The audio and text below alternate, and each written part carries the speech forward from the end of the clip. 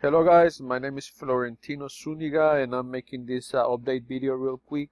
I know I told you guys a while back that I would make a quick video to show you guys how to access PayPal in Classic site. So what you're gonna do, of course, first of all, you're gonna log in.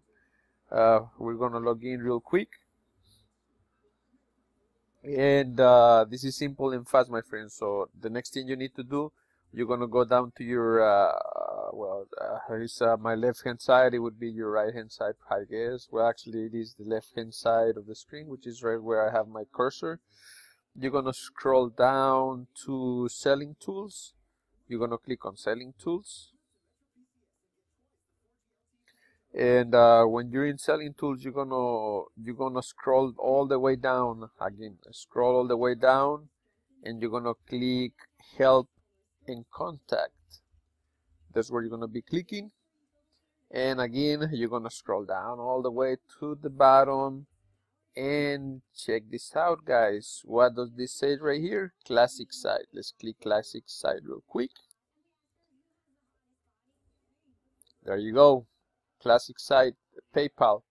Now to go back to the original, to the actual PayPal that we're using now, all you gotta do is just click on PayPal, and it's gonna take you back to the regular PayPal that we all are using now.